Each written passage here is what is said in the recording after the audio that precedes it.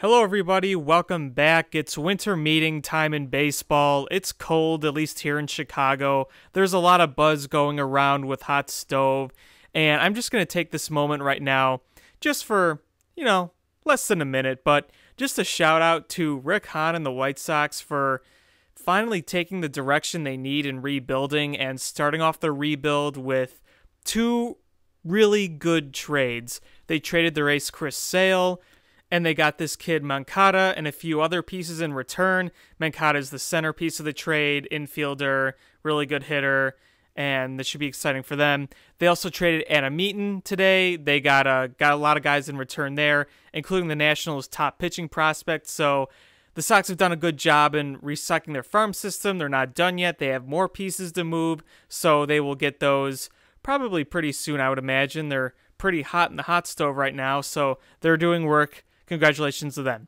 But Cubs, that's what we talk about here. We're going to talk about a move that Theo made today, and it was the trade of Jorge Soler to the Kansas City Royals for the relief pitcher Wade Davis.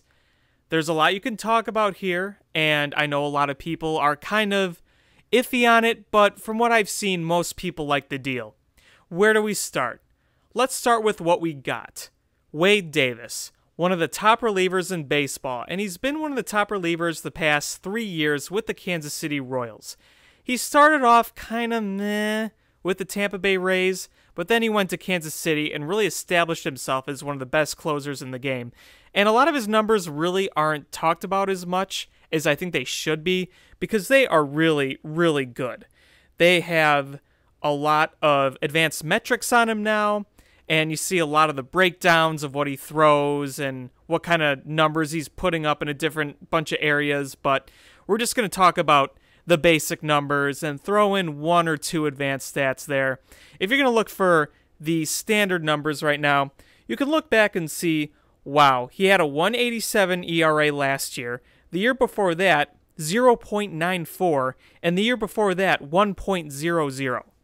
Also, he gave up 3 home runs in the past 3 years. All 3 of those home runs were in 2015, so he didn't give up any last year, and didn't give up any the year before. 3 in the last 3 years. That's impressive, to say the least. Now, if you want to go into a little bit of the advanced metrics, if you like FIP, fielding independent pitching, last year, 2.29, the year before, 2.29, and the year before that, 1.19. So all really good numbers. And then you also look at a few other things like, HR/9.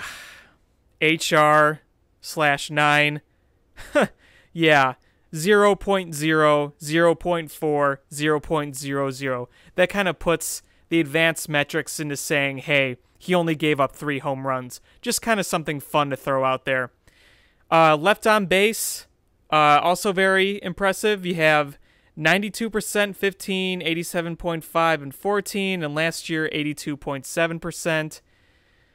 So I really can't say much more than he's a really, really good pitcher. And he throws hard, a lot of movement, very good at locating. He's good to have at the back end of the bullpen. Chapman is not coming back. There's some question about Hector Rondon. He hasn't been the same since he got injured last year. We sure hope he does. But luckily, you also have guys like Carl Edwards Jr. and Pedro Strop in the pen. But hopefully Hector Rondon will come around and be in the back of the bullpen along with Davis and Strop and Edwards. Now, what we gave up. Jorge Soler. We all know the issues. We all know what he's done.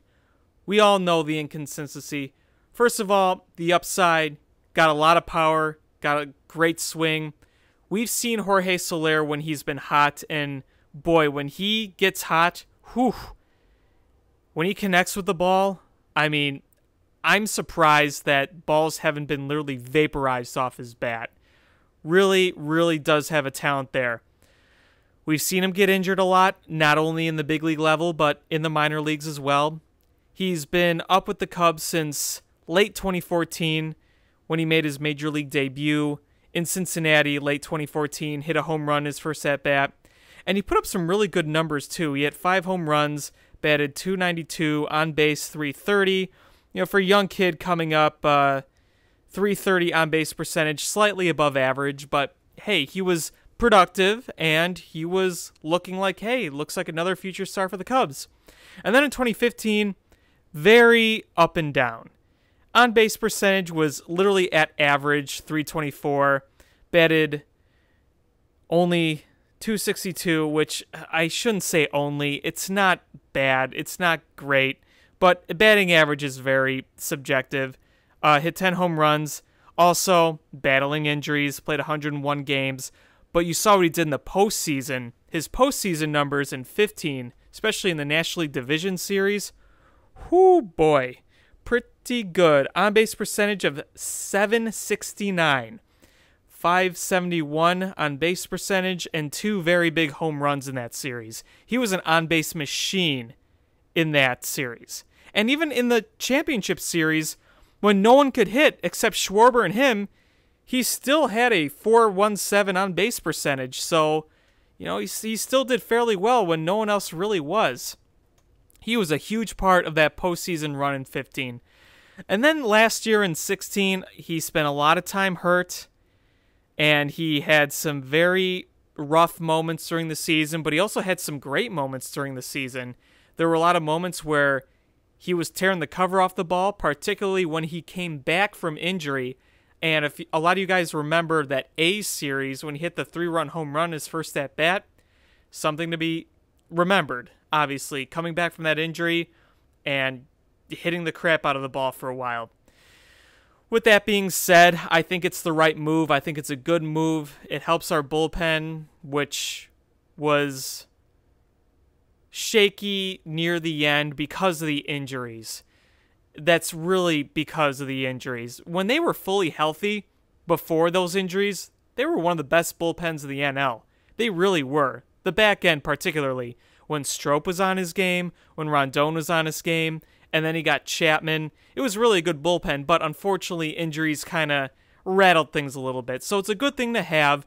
And for Soler, he gets to play in a place where he can bat every day, a lot as a DH, because we all know his fielding wasn't great. It's not something that anyone really denies. If he goes to Kansas City, plays every day, and he really develops and stays healthy, big key, staying healthy, I wish him nothing but the best because he was part of that rebuild and rising up, and he got a World Series ring with us. So he'll always be remembered here. He'll always have a place in our hearts, but I like the move. I think it was smart by Theo. The man obviously knows what he's doing. Welcome to the Cubs, Wade Davis. Good luck, Jorge Soler.